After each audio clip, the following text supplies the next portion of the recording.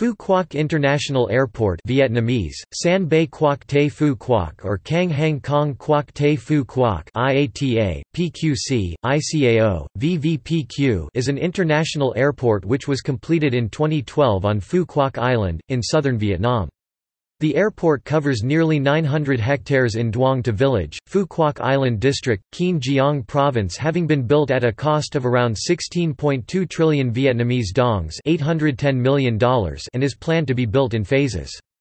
The airport is 10 kilometers from the previous Phu Quoc Airport, which it replaced.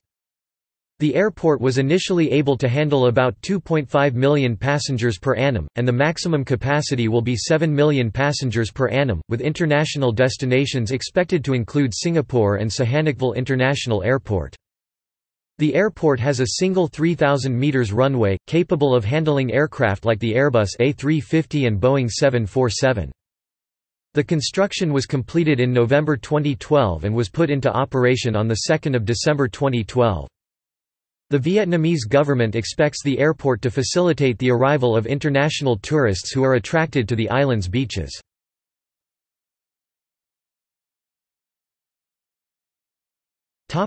History. Airports Corporation of Vietnam began construction of the airport on 23 November 2008 with an investment of 3,000 billion Vietnamese dongs. It was designed by Singaporean-US design consulting firm CPG Pay. After 4 years' work, the airport operated its inaugural flight on 15 December 2012.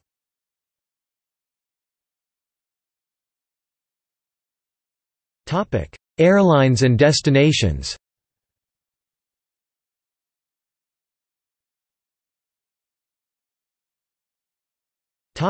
See also: